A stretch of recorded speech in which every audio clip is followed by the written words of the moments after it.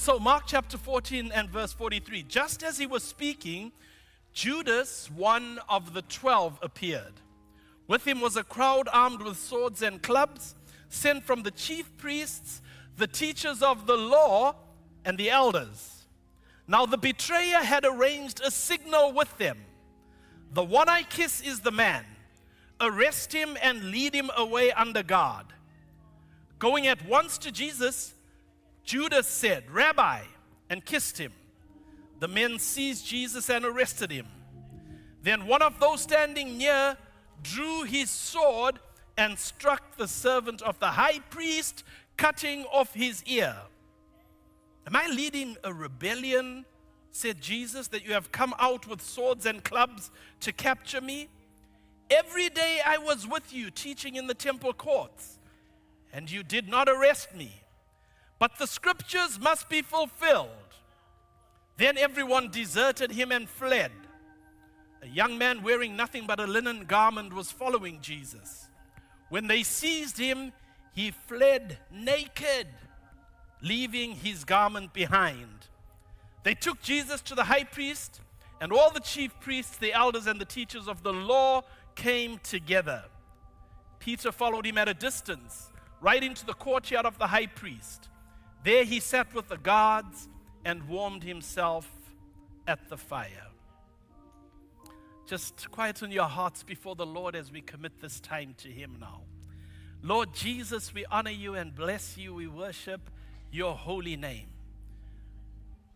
God, we feel your presence in this place, Lord God.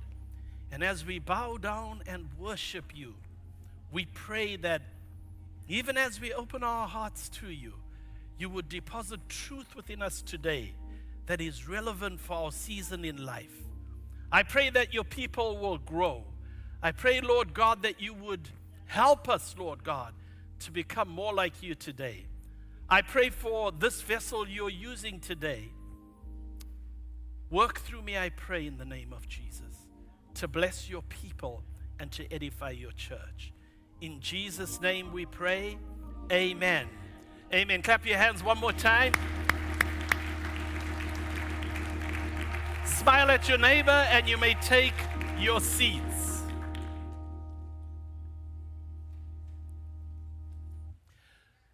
So I like to share with you the key message that the Lord has for us.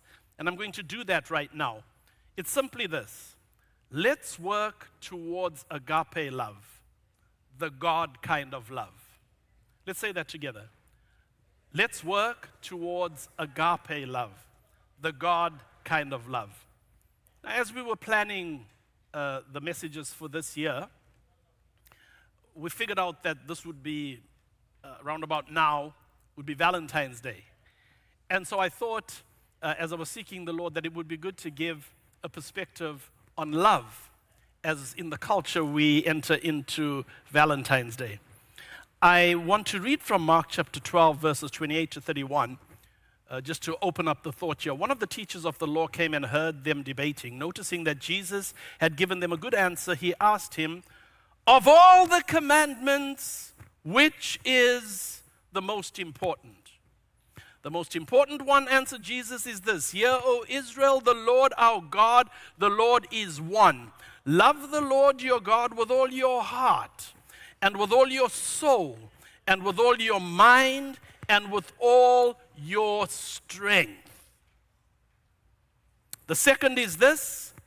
Love your neighbor as yourself. There is no commandment greater than these. Now, in the original language that the New Testament was written, the word for love here is actually more specific. It is a word that means the God kind of love. Okay, some of us have heard that word agape.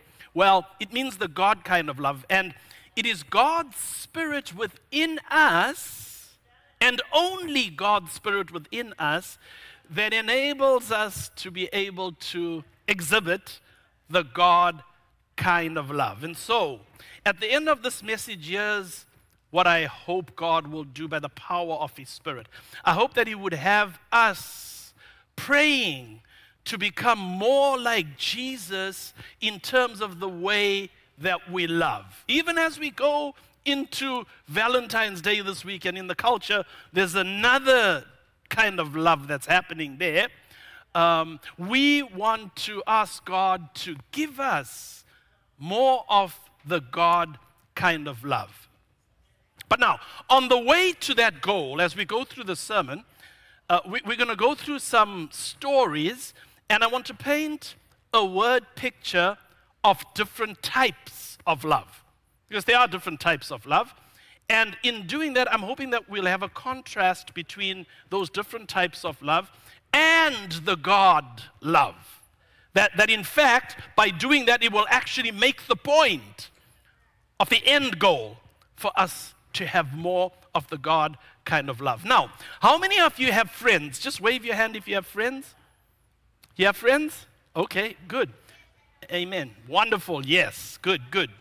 Now, I'm acting like I can see you. I cannot see anything. So, if you have friends, that's good. How many of you have been hurt at some point in your life by a friend? Okay. So yeah, just by the noise, I can imagine that there's quite a few people. There's an article that I was reading actually some time ago, a few years ago actually, and what it talks about is 3 different types of friendship. And it's accredited to Aristotle, actually. He says there are 3 different types of friendship. He calls them pleasure, utility, and virtue. So I decided to simplify this for myself so that it would make sense to me. And so what it means is, you are my friend because you give me pleasure. That would be the first type of friendship that he talks about. You are my friend because you give me pleasure. And then the second type that he talks about is this. You are my friend because I can use you to get something that I want. Okay, that's the second type of friendship. You are my friend because I can use you to get something that I want. And then there's the third type of friendship, the virtue one. You are my friend because I want the very best for you. That's the third type of friendship. And so, looking at these definitions, I think they do capture reality if you think about it, but I also think that they're very harsh. As I thought about it, they're crisp, but they're harsh. And so, I borrowed from a message that I heard a number of years ago. You'll see the reference in your bulletins, where the preacher actually outlined 3 types of friends that you will meet in your life. 3 faces of love, if you will. He said the first is what he called constituent. Everybody say constituent. So the constituent is for what you are for. You say, I'm for this, the constituent beside you, your friend, is for this as well. He's for or she is for what you are for. That's the constituent. The second type of friend that he talked about was the comrade. Now, the comrade is against what you are against. Okay, that's the second one, the comrade. This is the type of friendship where your friend is against the same thing that you are against. And then the third type of friend that he talked about is the confidant. And the confidant is for you. They are your friend because they love you. They're not as much concerned about what you are for or what you are against. They are concerned about you. That's the third type of friendship that he speaks about. And so, if we look at our gospel story, we're going to see that these 3 types of friends showed up in the life of Jesus. And as you listen to the message, I want you to think about the friends in your life. All right, I'm going to do it again just to make sure that we're in the same place. How many of you have friends? Raise your hand. Okay. I want you to think about your friends in your life. And try to answer this question as we go through this message. Why are they my friends? Why are they my friends? Why are they with me? Because I think what it will do is it will help us to be able to manage our expectations of those that we call friends. Okay? And if we can manage our expectations of those that we call friends, it is going to save us from a lot of hurt. Simply because we know what type of friends we have, and therefore we know what type of expectations that we should place on those friends. Amen. So now Jesus knew his friends. You're going to see that he knew the type of friends that he had. And he knew he had expectations of the friends that he had. And we want to learn from Jesus. That's what we're doing here. So as Christians, if we can spend less time being hurt and more time being excited about spreading the gospel message, I think that'll be a good thing for the church. Don't you?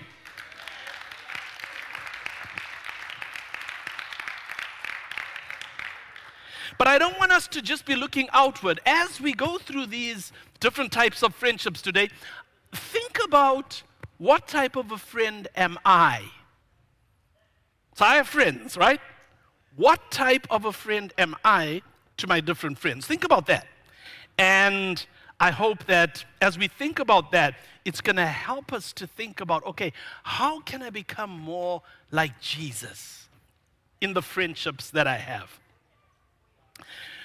We're going to talk first about a guy called Judas. Judas was a constituent. He served with Jesus until he found others who he thought were better positioned than Jesus was. Right? So, in verse 43 we read, just as he was speaking, Judas, one of the 12, appeared. With him was a crowd armed with swords and clubs, sent from the chief priests, the teachers of the law, and the elders. Now, Judas served with Jesus for most of his ministry. In fact, Judas was the trusted one with the money. He was the treasurer. And as I thought about that, I thought, actually, from the information given in the gospel, it's probably Matthew who would have been better suited for that. Matthew was actually a tax collector. He counted money and he took it. So if you wanted somebody to be the treasurer, it would be somebody who had that type of skill. But we see that that wasn't the case. It was Judas who was the treasurer. Now, sometimes we look at Judas and we say, maybe Judas had a raw deal, right? If this was prophesied, maybe Judas had to do what he had to do so that the prophecy would be fulfilled. If you had Bible study on Wednesday evening, you would have heard Brother James give an excellent exposition on why that's not the case. But I want to just read from you, for you from John chapter 12, verses 5 to 6, because it tells us the character of Judas the constituent. When Mary anointed Jesus' feet with some expensive oil, Judas said, "Why wasn't this perfume sold and the money given to the poor? It was worth a year's wages." Good question. However, he did not say this because he cared about the poor, but because he was a thief. As keeper of the money bag, he used to help himself to what was put into it. So get it clear in your mind. Judas was in it for himself. That's what he was in it for, right to the end.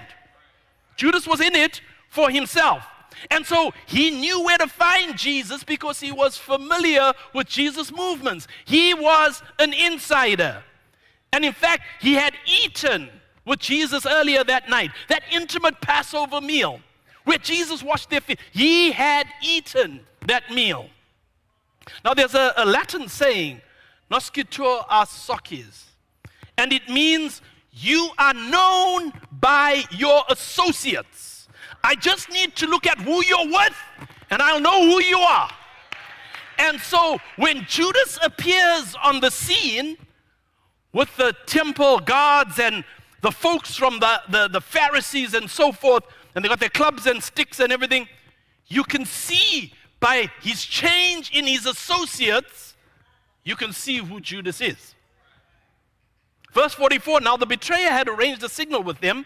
The one I kiss is the man, arrest him and lead him away under guard. Going at once to Jesus, Judas said, Rabbi, and kissed him. Now this play was very, very smooth. If you recall, at another place in the scripture, there was a time when they wanted to seize Jesus and throw him over the cliff. But the Bible says he slipped away through the crowd. But now, in this particular instance that we read of, in Gethsemane, it was dark. When Jesus slipped through the crowd, it had been light. Now it was dark. It should have been easier for Jesus to be able to slip away through the crowd. But not with his constituent on the other side. Because you see, Judas knew who he was. So as he slipped, Judas could have slipped with him. Judas knew who he was. And when Judas came up to Jesus to kiss Jesus, remember earlier on, Jesus had said to Judas, go and do what you must do quickly. Well, the disciples, what did they think? They thought that Jesus was just sending him on an errand. So when he shows up, there's no reason to doubt him. They didn't know. And so him coming up to Jesus to give him a kiss, nobody's going to stop him. It seems normal. However, Judas was using familiarity to betray Jesus. Verse 46, the men seized Jesus and arrested him. The hand that helped Jesus to influence people becomes a hand that hindered him when he changed to somebody else who was looking for influence. Constituents. Now, I once worked in a particular company. There were 3 lines of business. And when I joined that company, I was working for one of the lines of business, and my boss was supporting all 3 lines of business. And so we put some things together, we made some changes, got some great results, and we praised God for it. It was awesome. Well, he wasn't praising God, I was praising God. It was awesome. And we got some great results. Within, I think it was 9 months, the president called me in and gave me a promotion. Yay! And you know who he promoted me into? He promoted me into my boss's position. Now, but it was a good story. My boss then moved over to run one of the lines of business, one of the other lines of business. So now I was supporting 3 lines of business, and now my former boss was running one. So we were peers. Anyway, I put together the plan thinking, man, this is great. I have a friend, and we had some good results together. I put my plan together, and I went and presented it and said, these are the things we need to do. We can fix this particular problem. That's a big problem. He took me aside afterwards, and we went and have a sandwich. And he invited me nicely to. I thought my friend is inviting me for a sandwich, and he will deny this until we get to glory, which is what they do. But here's what he told me. He said, "We've been working on that problem for over 30 years. Don't think that you can come in as a newbie and solve something that we've been failing to solve for 30 years." He was a constituent, right? When we were for the same thing, it was good. When it seemed as though we were for different things, he was no longer my friend, and he didn't even tell me. You build on constituents. Sorry, you don't build on constituents, you build with constituents. Let me explain that, because that's really important. Because this is where you're going to apply this in your life. If you're let's say that you are an athlete and you're training for the Olympics, and you have a partner that you're training with for the Olympics. So you're both for going to the Olympics. You're both for doing well in the Olympics. What you must understand is that you're training with this partner, and if you discern this, it's very important for you to understand this, that you're training with your partner, but your partner actually wants to become better so that they can succeed. Understand that? So you're training for the Olympics, right? The 2 of you. Now, if you rely fully on your partner, if you build your success on your partner, then what happens is if your partner finds another athlete that they feel they can work better with to get their results, they will drop you like a hot potato. Are we together? So your friend, it's good. Train with your friend and do the best that you can to succeed. But understand that if your friend is a constituent type of friend, it's good. Train together. But understand that if they find something better, they're dropping you. And you must understand that if you still want to succeed in going to the Olympics, you cannot rest fully on that friend. So if you understand that, then when they drop you, plan B comes into effect. There's no emotions broken. If you don't understand that, you'll be bitter for a very long time. That doesn't mean that we must not have constituent friends. We must. We must just understand what type of a friend we have. And Jesus understood what type of a friend he had in Judas. He understood that. That's why he could say to Judas, go and do what you're planning to do quickly. He understood him. And so he was not surprised when Judas came. That's the constituent type of friendship. Now, the second type of friendship is comrades, and most of the disciples were comrades. They stood with Jesus against oppression until it seemed that the fight was over. You've got to recognize those types of friends in your life. Verse 47, then one of those standing near drew his sword and struck the servant of the high priest, cutting off his ear. There we have it, right off the bat. Someone's attacking my friend who's from the other side. Strike him, cut off his ear before he gets to strike you.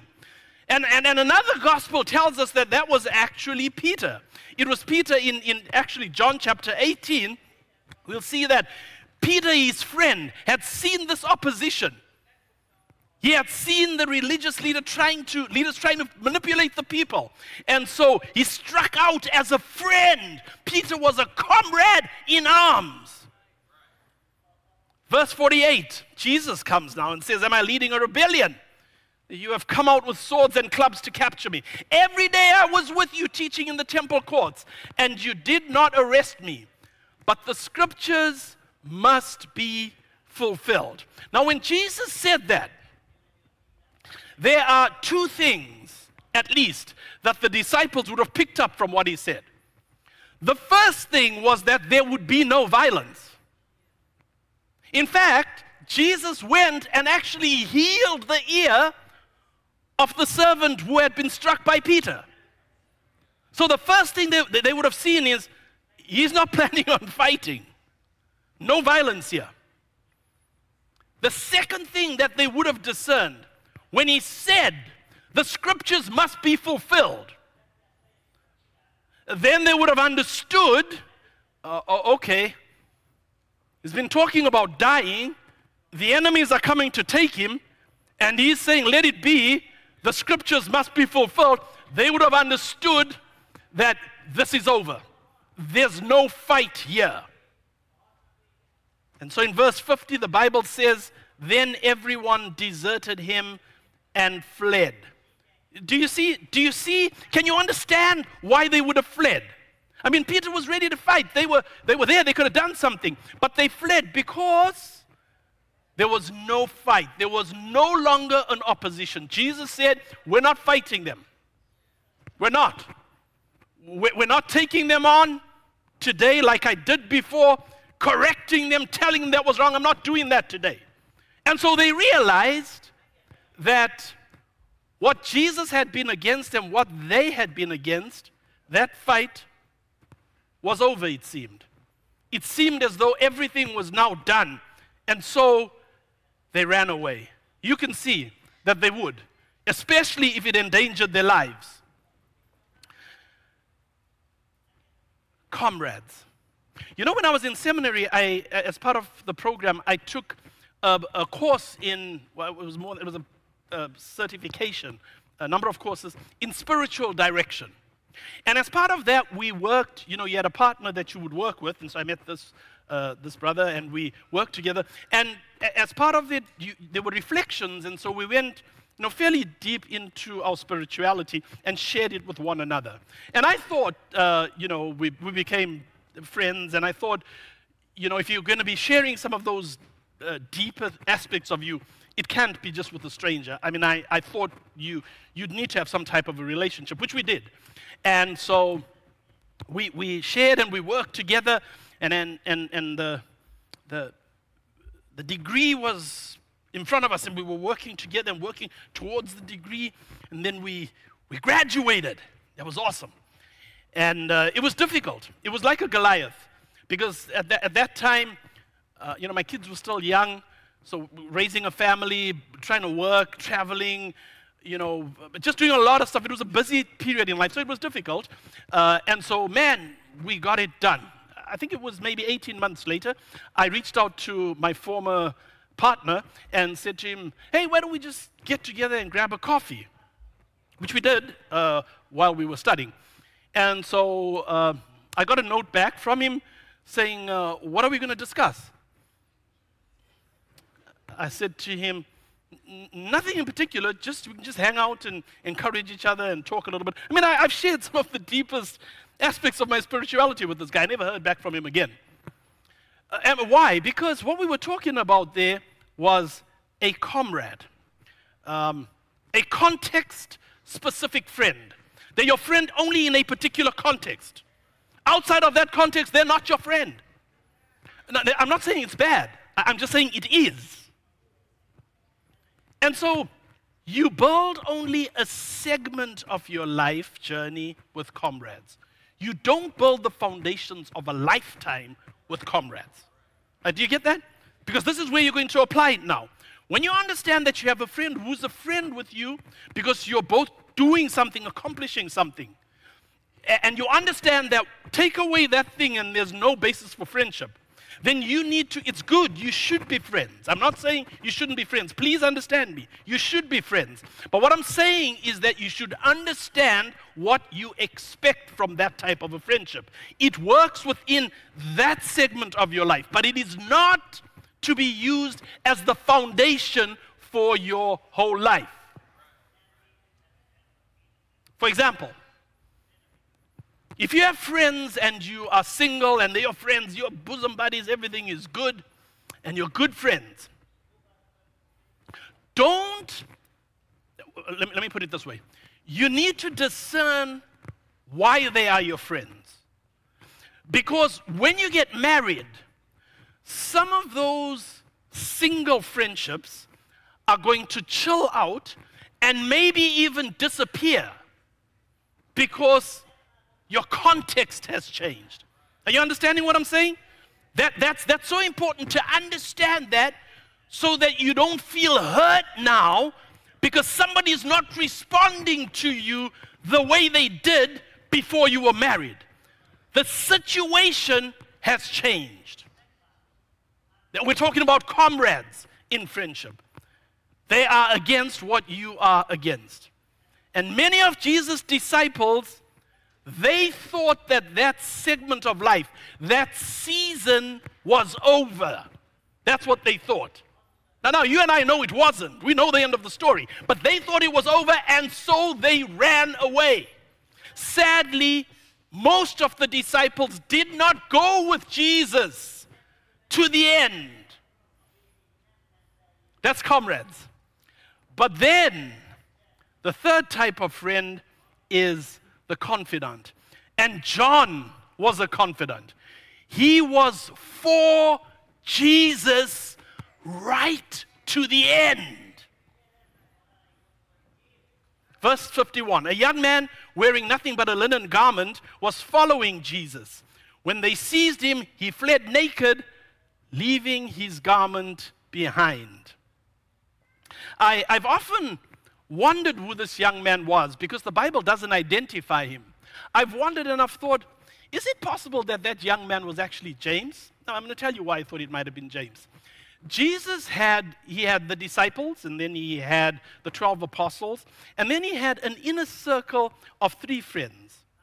Peter, and then the brothers James and John, the sons of Zebedee.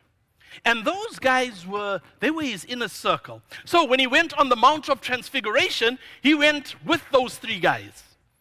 In fact, when he was praying in Gethsemane, he left the apostles and went with those three to a separate place, and he prayed with them right there.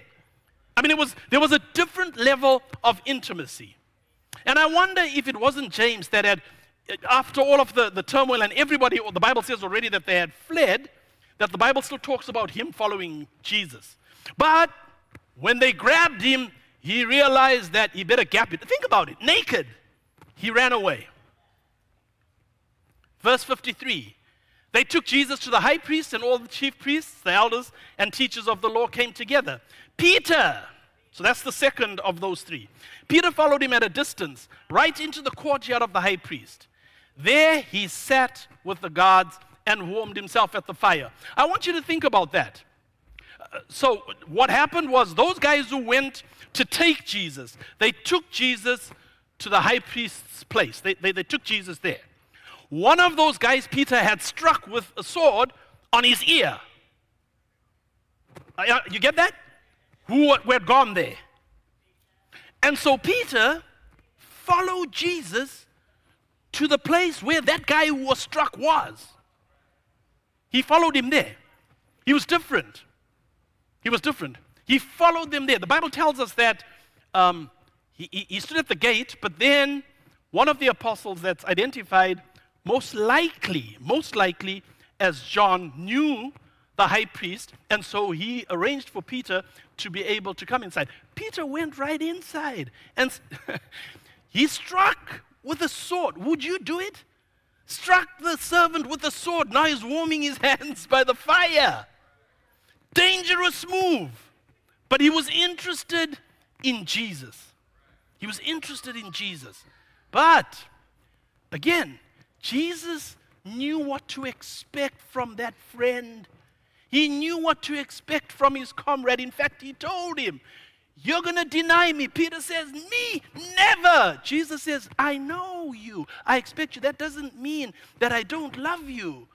When you're converted, strengthen your brethren. But he knew the friend that he had.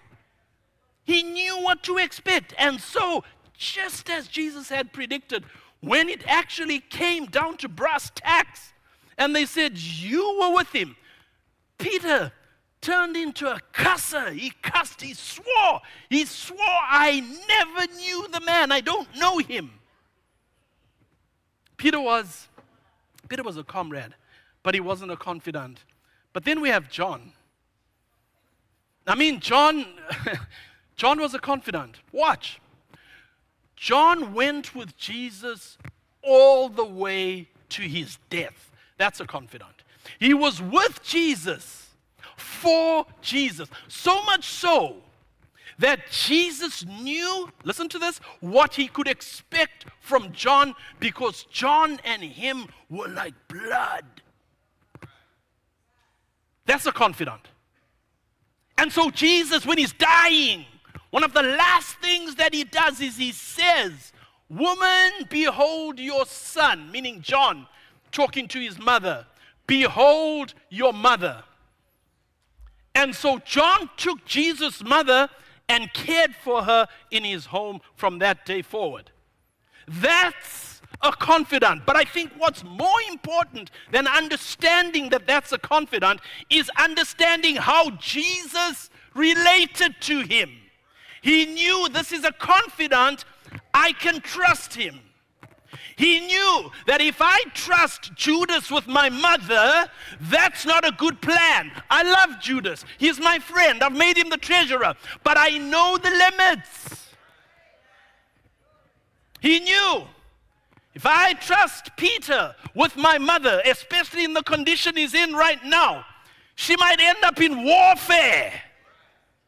Peter's a good guy, but I'm not trusting my mother with you. Jesus knew what to expect of the different types of friends that he had in his life.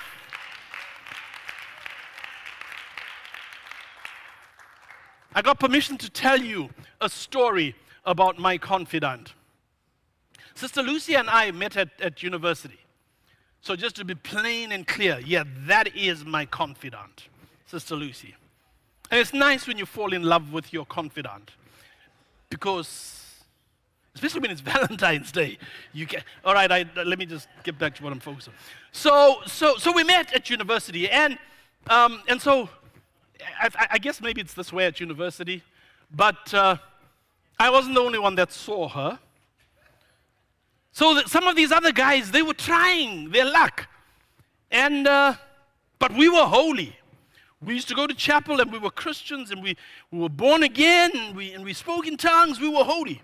So we realized that, something permanent here is very likely. But we decided, we're still at school, we decided that we're going to be special friends. Special friends. And so we were special friends. Well, one day, we were walking in a group from their residence. I don't know where we were going. But as we're walking, we're walking together, and there's a group of us, and we're chatting. And then there's this guy, he bounces around and comes and squeezes himself in between the two of us. And then he's talking to her. I said, okay. So we walked for a little bit, and somehow we ended up walking together again. Just a few steps, we're walking together again. So he notices that we're walking together again over here. He bounces around and he comes in between the two of us again. And I remember it like it was this morning. Eventually what I did is I just pulled back and let them continue walking. It was Sister Lucy being Sister Lucy. She's talking to the guy. So I let them walk and talk, and I backed off and I just hung out. So they walked for a little bit, and then she noticed that I wasn't with her. So she turned and she saw me kind of sulking in the background. And so what she did, she's nice and cool. Just didn't talking to the guy, but she stopped. Of course, he's hot on her trail, so she stops, he stops. And so they just talking, very nice, so sweetly talking to him. And she waited, and I walked up, and came, and as I stood beside her, we carried on walking, and she carried on talking to him.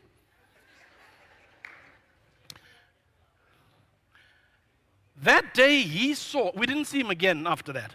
That day he saw that there was no competition. That day I saw that I had found my soulmate.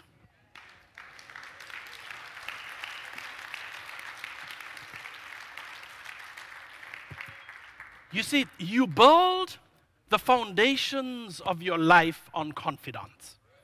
You can trust confidence with your mother. You can trust confidence with your life because they are for you. They absolutely want the best for you. You can build the foundations of your life on confidence, but you must properly identify who a confidant is, because you will not have more than just a few confidants in your life. And if you do have a confidant in your life, you're a blessed person, because those folks are not easy to come by. And so, if you find a confidant, there are two pieces of advice I want to give you. Number one, if you find a confidant, keep them. Keep them. Recognize them for who they are and keep them. Second piece of advice, if you are a Christ follower,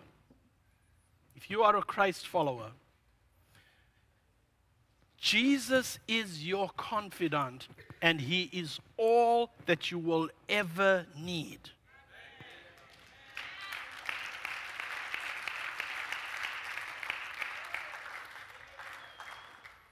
And so if you know the love of Jesus, then try to be a confidant to somebody else. Just because you know what it is, if nobody else is a confidant for you in this world, if nobody else expresses to you the God kind of love in a way that you can feel it and know this is agape love, know that you have enough in Jesus. You have enough in Jesus. We're going to close, so please stand to your feet because we're going to prepare to pray now. You see, we talked about the types of friends that Jesus had, right? We talked about the types of friends in the scripture that Jesus had. Now, let's talk about the type of friend that Jesus is. Jesus went to Calvary. He gave up his life in its prime, willingly. He said there's no fight here. He went with those religious leaders knowing where he was headed. Because he had, and it's difficult to comprehend this, but try and catch it by faith. He did that because he was thinking about you personally and about me. Not even born, wouldn't even be born for 2 millennia to come, yet he was thinking about you. And he said, I'm going to give myself up. I'm going to shed my blood. I'm going to allow them to take my life. Just so that on the morning of February, what's the day today? 11th? 2024? Somebody at Faith Sanctuary can be saved.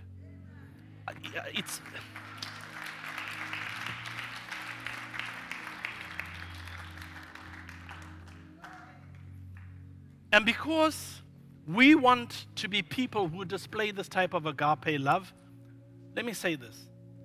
If you want to be a confidant, here's the best way you can be a confidant. Take an invitation to the harvest to somebody who doesn't know Jesus. That is the best expression of agape love you will ever give. I don't know if you catch that. For somebody to get to know Jesus, for somebody to have the opportunity to hear about Jesus, if you're the one who facilitates that, you are their best friend. It's the best thing that you can do for them. Give them an invitation to the harvest. Amen. That's for the saints that know Jesus. Now, if you haven't given your life to Jesus, you might ask, well, what's this invitation to the harvest? Like this gospel, like what, I don't really understand it. Now, you know, folks, when we are in this place, we sometimes think that people don't ask those questions. They do. You'll be surprised how little people know about the Bible. There are so many people, if they knew it, they would respond. They actually don't know. I'm like, talk to people. You'll find that out. They actually don't know. And so you may be asking that question. Maybe you're online and you're asking that question. What's this gospel about? Well, Peter put it this way in Acts 2:38. He said, repent and be baptized in the name of the Lord Jesus for the remission of sins, and you will receive the gift of the Holy Spirit. Amen. Now, that language is good for people who read the Bible and understand repent and stuff like that, or even baptize. Most people don't. So let me put it to you in simpler terms. If you're asking what this gospel is about, I want you to know that God loves you. This agape love, this confident love I'm talking about, God loves you. He loves you. He loves you. And not only that, He has a wonderful plan for your life. It's His plan for you to have a good life. But you see, the problem is that humanity, we've sinned against God. And sin has separated us from relationship with God. And so that's the reason Jesus died. We don't fully understand it because it is beyond human capability to understand it. But Jesus died, and the reason He died was so that that relationship that we lost with God, we can now come back into relationship with God. That's what we need to do to access what God has for us.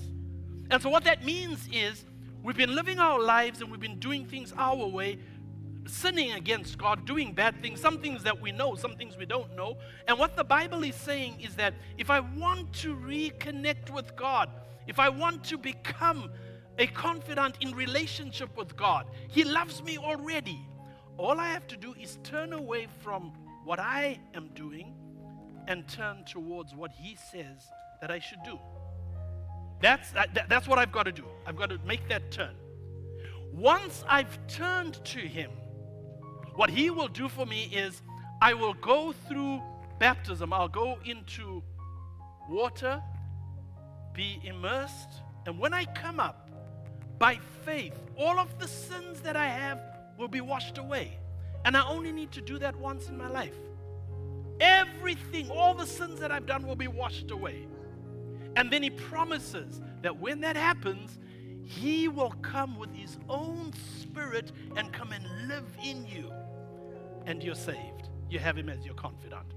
And so, if you are hearing me saying this and you're saying, I want to give my life to the Lord, I want to give my life to Jesus, I want to be His friend, I'm going to encourage you to come forward and stand just in the front where Brother Chris is, and we're going to pray for you. We'll pray for you so that you can come into right relationship with Jesus, and if you so desire, we can baptize you today. But we'll take it one step at a time. Anybody who wants to give your life to Jesus, we'd like you to come here in the middle, and you'll have an opportunity for that. Praise God. Now, we have other people that the Lord is ministering to today in the context of this message. And I want you to respond to this because God has, so to speak, stirred the waters. There are many people that you bump into and they have scars because of hurt in friendships that they've had, friendships of different sorts. And maybe you're one of those people. Maybe you're hurting. Maybe you had a friend and they let you down. And you know you should get over it, but you can't. Well, this message is about the Lord wants to touch you. He wants to heal you. And so please come forward. If you want prayer for a broken relationship that has caused you hurt, now is the time to come forward. We have the directors and ministers in the front, and they are here to pray for you. Amen. Now, I do realize that, if you say, well, come forward if you've been hurt, you have to think about it before you respond to it, because you don't want to get hurt again because somebody's going to look at you and say, oh, they got hurt.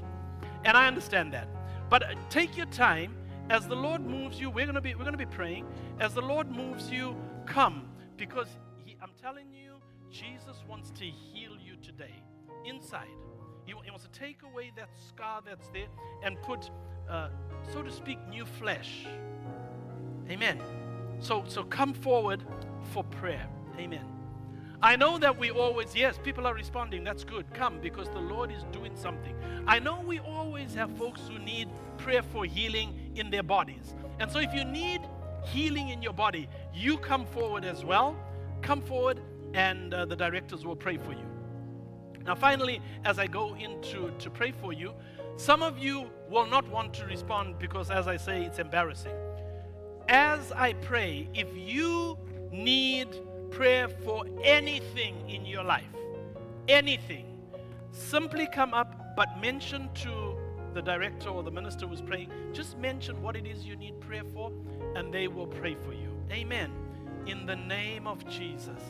And I'm going to pray, and when I'm done praying, I will kind of just dismiss the service, but not what we're doing here. We're going to continue to pray here. The praise team is going to come up and they're going to lead us. But in case you need to go, we'll dismiss you. But I want you to take the time to pray. Like, I want you to take the time to allow the ministry of the Spirit of God in your life. I'm particularly after those hurts today. God wants to heal you. Open up your hearts to the Lord as we pray. Father, we thank you. We bless you, for you are holy. Your good and your mercy endures forever. I pray, Lord God, that as your people stand before you, heal us, Lord God. Heal us by the power of your Spirit. Touch us, Lord God, and minister to us. We bless you. We worship you. We honor you. In Jesus' name. Amen. Praise God. Amen. The singer